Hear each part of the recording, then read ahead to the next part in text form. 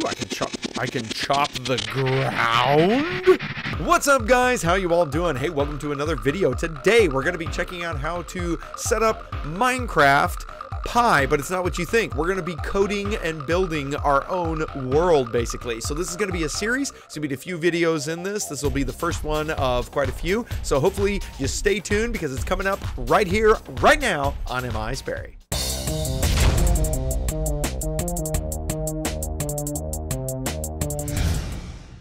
Okay, guys, so welcome to our video here on the Minecraft Pi Edition. I know this is going to be something kind of interesting. It's out of my comfort zone here because I've never messed with Minecraft. I'm definitely a gamer. I play video games. At least I played a ton when I was younger, but never really got into Minecraft. I'm kind of surprised that Minecraft is making such a huge comeback the way that it's been coming back. I mean, I'm kind of blown away. My son has probably every edition that there is. This edition was built for the Raspberry Pi to help entice children to start working in programming and coding and things like that, while also playing and utilizing one of their favorite video games that is on the market right now, which is good old Minecraft. So what we're going to be doing is we're going to be checking out how to actually program in this. So you basically can fire this up. You find it in the games section. In fact, Minecraft kind of bogarts the screen here, so I'm going to minimize it. So you basically find it in the games section in Minecraft Pi. It basically comes, I think it's after the 2014 version of Rasbian. I can't remember which version that was, but basically anything 2014 or later. Right now I'm running the Buster version of Rasbian, will come with Minecraft Pi Edition. So basically what it will do is it's basically a Minecraft. So if we go ahead and create a new world, it'll build our terrain and whatnot.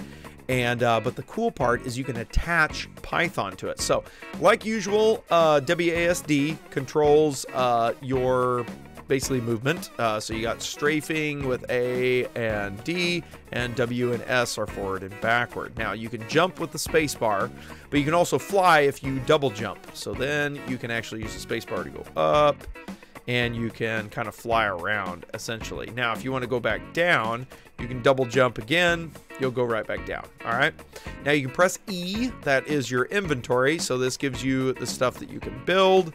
So you can build your fences or whatever you're gonna do, except I screwed that up, get rid of that.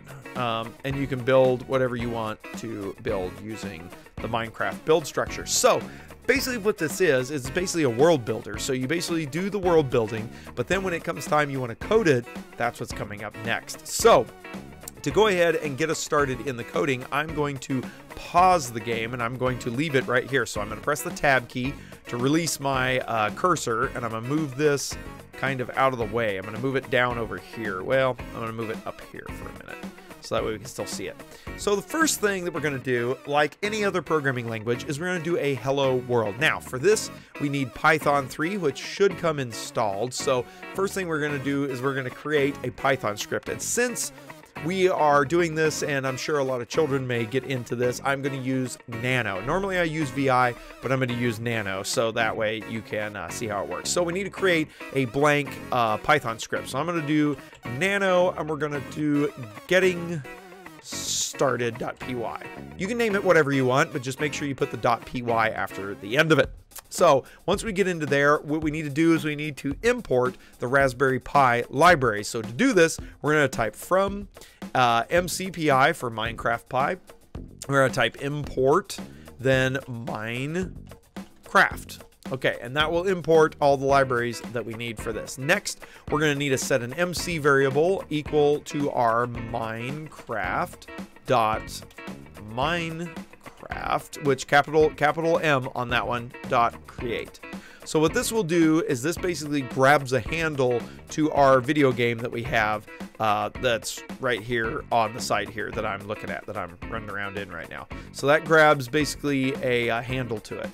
Next thing we need to do, let's go ahead and we'll print out something. We'll print out our normal hello world like we do any other programming language. We will print hello world out. So we're going to do that in the chat for Minecraft. So to do that, we're going to do an MC. We're going to call our variable .post to chat, and this is the function that we're going to use. Now we can post whatever we want. It's kind of like a printf, or cout, or whatever you want to call it. So we're going to say hello world. Make sure you do it in quotes. And that's it. So now we're going to do a Control-O to save it. It's going to ask us if we save it to the same name. We're going to say yes. And then what I'm going to do is I'm just going to open up another tab. Grab a new tab here. And we're just going to do a Python getting started.py. All right. Hit enter. And of course, I did something wrong. I said Crete instead of create. Engineers cannot spell, just so you know. Now let's go ahead and run it again and watch the screen over here. The screen that's right here, because it should print this out on the screen. So I'm gonna hit enter, and there we go. You see Hello World show up down there below. So there's our Hello World. So we can at least do Hello World. So you can print out anything that you would like to print out on this. So let's go ahead and look at some more in-depth things. Now, another thing that you want to do is you want to check out, basically get your bearings in the world. So coordinate systems is a big deal. Now, like I was showing my son, you got to do X, Y, Z pairs. So there is going to be 3 different dimensions to all of this. Okay, so if looking at like a side scroller game, okay, so let me grab something for you guys to kind of try to illustrate this. Let me just grab some good old Microsoft Paint, and I'll see if I can't maybe illustrate this a little better for you. Okay, so using Microsoft Paint, I'm going to try to illustrate this to you guys. So basically, let's say we have a graph here. Okay, this is the x-axis, this is the y-axis. Okay, so if I got tick marks, 1, 2, 3, 1, 2, 3, let's say, and I put a point at 1, 2, and up 1, and I'm going to put a point right here.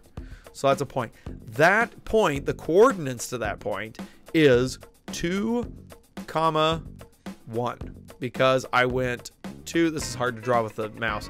I went over 2 in the x direction. This is the x coordinate right here. This is the y coordinate right here. Okay, so I went over 2 and up 1. Okay, so that's the XY plane. Okay, as I'm standing, let me let's see here, click on it. As I'm standing here, I'm moving when I walk around. Let me get up here on a flat spot here. Hold on, I'll find a flat spot. I need a flat spot. Okay, when I'm moving forward, backward, side to side, that is basically in the XY plane. The way they define it is basically, if you are in this instance, it's the XZ plane, actually, excuse me. So going into your monitor is positive Z, coming out of your monitor is negative Z. So basically, when I walk forward is positive Z, walking backwards is negative Z, okay? Then on the flat spot is the x-axis. So walking left, strafing left, and strafing right is the x-axis. Strafing right is positive, strafing left is negative, okay? Now, for the tricky part is the third axis. If I jump up into the air and start flying upwards, that is positive Y. So I'm going up in the Y direction. Now, if I fall back down, I'm moving down in the Z direction, okay?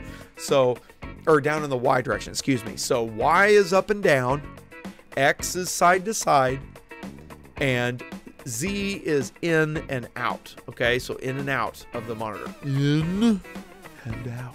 All right, so when we look at that, we're gonna see if we can't gather the position of our guy. So let's go ahead and jump over here back to our Python script. And we're gonna get the position of our guy, okay? So I'm going to, whoops, delete that. So what I'm going to do is I'm gonna create a new variable called pose for position, okay? I'm gonna make it equal to mc.player.getPose, okay? So that's going to grab the position of the player, so of my guy that's walking around. Now I'd like to be able to display that. So what I'm going to do is I'm going to change up our chat message, and I'm going to say our position is, okay?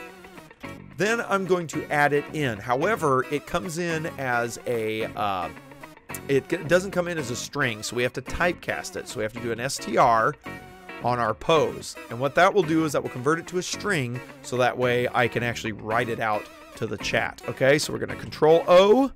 Yes, we're going to save it. I'm pressing enter. And then we're going to move back to our deal and we're going to run it again. Okay, so this time we get our position. So we get a 0 for the X, or for the Y, okay? Then we get 21.4. Oops, we need to do it again. I don't know, how do you... Kids, how do you pull up the chat thing? Oh my gosh. All right. I don't know how you pull up the chat, like, permanently. I am not a Minecraft player. Okay, but you see we're 21.46 in the X, we're 0.0 in the Y, and we're negative 19.6717 is where we are. So basically to test this, what we can do is we can, oops, I gotta click on the game. To test out what this is I'll look around here. What I'm gonna do is, what's our position now? So let's go back to here. So our position is currently 21, roughly 0, and negative 19. Okay, so let's go ahead, let's just move forward. So if I'm going to go in, that should be positive in the Z direction. So we should see the last number update. So let's enter. So our last number is 19.2169, negative 19.2169, and 26.6. Okay. I don't know if it updated. Let's go backwards. Let's go backwards a long ways. And then try it again. Okay, see, now it went from negative 19, and went to negative 20 point something. So there you go. So there's your position for your Z, all right? And then the same thing if I walk side to side, like we had, where were we at? We had 5.5. So if I go over here and I start going this way, we should see it get bigger than 5.5. Okay. I even stepped up on a block, so Z probably got bigger. All right, so now it's 4.6. Okay, so it actually I take it back, it got smaller. So it got smaller going that direction. Okay. So now, if we look at if we jump up in the air and we fly way up in the air, we should see the middle number, the Y, not be 0 no more.